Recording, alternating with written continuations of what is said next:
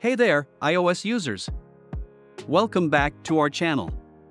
Today, we're tackling a common issue that some of you might have encountered recently. This app cannot be installed because its integrity could not be verified. Error on iOS 16 or 17.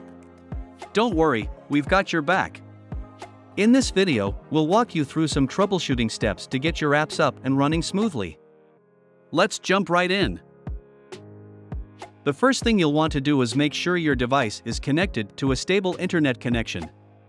This error can sometimes occur due to a network issue. Also, double-check that your device's date and time settings are accurate, as incorrect settings can lead to verification problems. Secondly, you can try resetting your iPhone's network settings. To do so, go to Settings, then General, and select Transfer or Reset iPhone. From there, tap on Reset Network Settings. Keep in mind that this will reset all your network settings, including Wi-Fi passwords, so be sure to note them down beforehand.